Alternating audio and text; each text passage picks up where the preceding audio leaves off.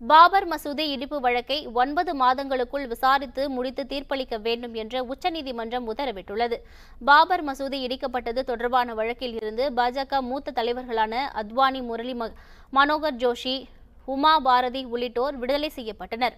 இதை எதிர்த்து உச்சநீதிமன்றத்தில் சிபிஐ மேல்முறையீடு செய்தது. இதையடுத்து இந்த வழக்கை மீண்டும் விசாரிக்கும்படி உச்சநீதிமன்றம் உத்தரவிட்டது.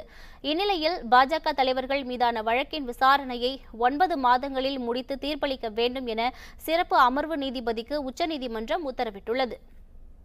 உண்மை செய்திகளை உங்கள் கண்முன் கொண்டு வரும் காவிரி நியூஸின் யூடியூப் சேனலை சப்ஸ்கிரைப் செய்யுங்கள். நொடிக்கு நொடி நாட்டு நடப்புகளை தெரிந்து கொள்ள காவிரி நியூஸ்.tv, Facebook, Instagram, Twitter போன்ற சமூக வலைதள பக்கங்களோடு எப்போதும் இணைந்திருங்கள்.